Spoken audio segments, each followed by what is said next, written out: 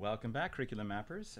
Fanny and I are back with another episode of Curriculum Mapping with Google Apps, and we recently had the thought of creating a video simply on the idea of getting organized. Now, it was pointed out to me that I wasn't as organized as I thought I was, so we spent some time cleaning up our existing curriculum drive folder here at Washington International School, and we're going to walk you through just a little bit of some of the folder structure and what might go into those folders and how permissions are granted throughout the system to make this work.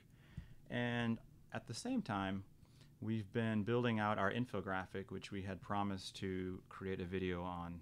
So we will be sharing this out too, but we're going to go over simply steps 1 and 2 in this process today, just to get you organized and kind of see how everything fits together. So the first thing you should notice is this curriculum Google Drive exists in its own account, right? This does not belong to any individual at the school. So this prevents the idea of turnover, where if a member of your community leaves, they leave with all your curriculum. So that's not going to happen in this case. So inside of this account, I've named a folder called WIS curriculum. In our case, this is the Washington International School curriculum. This is the top level folder.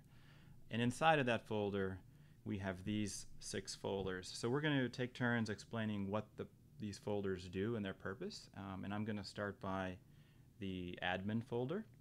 Now, the idea behind the admin folder is simply storing all of the resources that you would typically need as an administrator of any other software that you use. So you're essentially creating information in here that will be distributed via forms, via a number of mechanisms. The awesome tables that you've seen probably in the videos here, all of that information is controlled from the admin folder.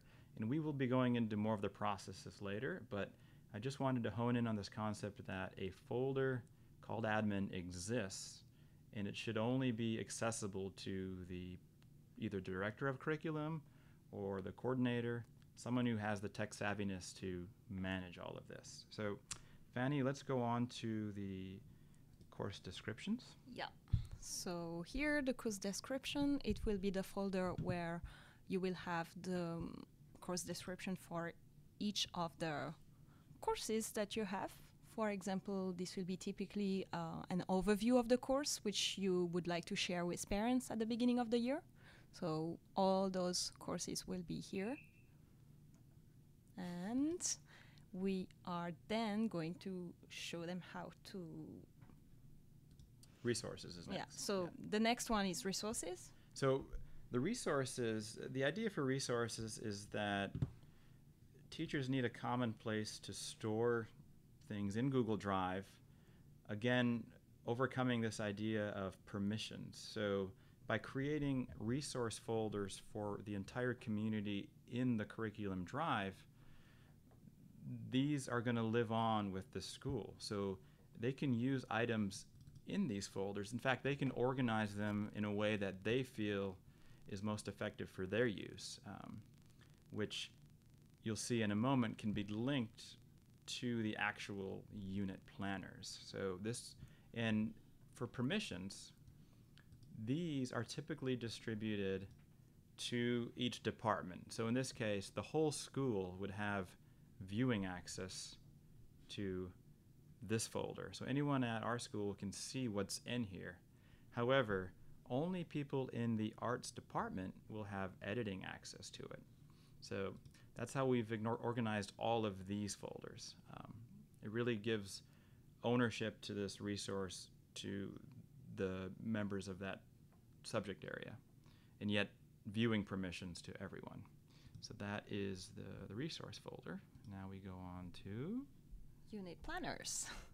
So the unit planners folder will contain all the units from all the teachers, and what is really nice about this is that, again, it's shared with everyone for viewing so that it can allow people to collaborate better. And actually, the resources which we had in this folder, will be linked to this unit planner through the Google form that the teacher filled in. And those unit planners are generated through Autocrat. So they all have the same sort of template, but they are all are unique because it's a different grade, different subject.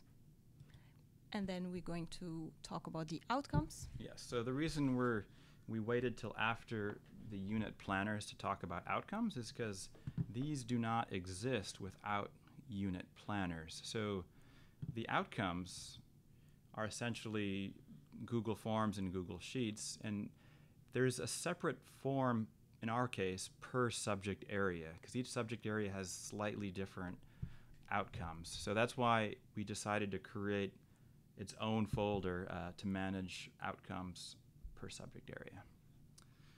And moving on to the last folder. Yeah, so the timelines, we have a separate video for that, which you can check out. But this is just a spreadsheet, a Google Sheet here, which has all the start and end dates of each unit, which you can then see on your awesome table file cabinet.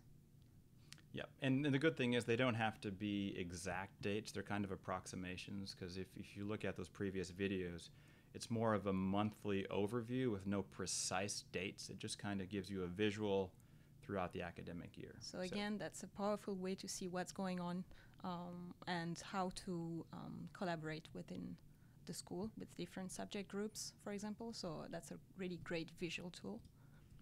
Yeah, so just to close out, I don't know what was in the water last night or what happened, but we noticed a surge in community members late last night, like at 11 p.m. after some board game madness.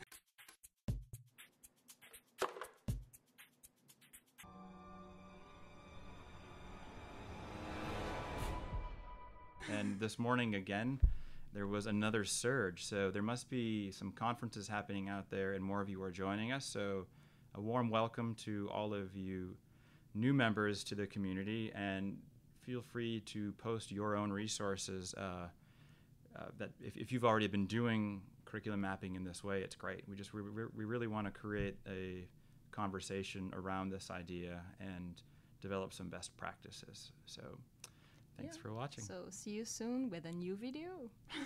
Bye-bye.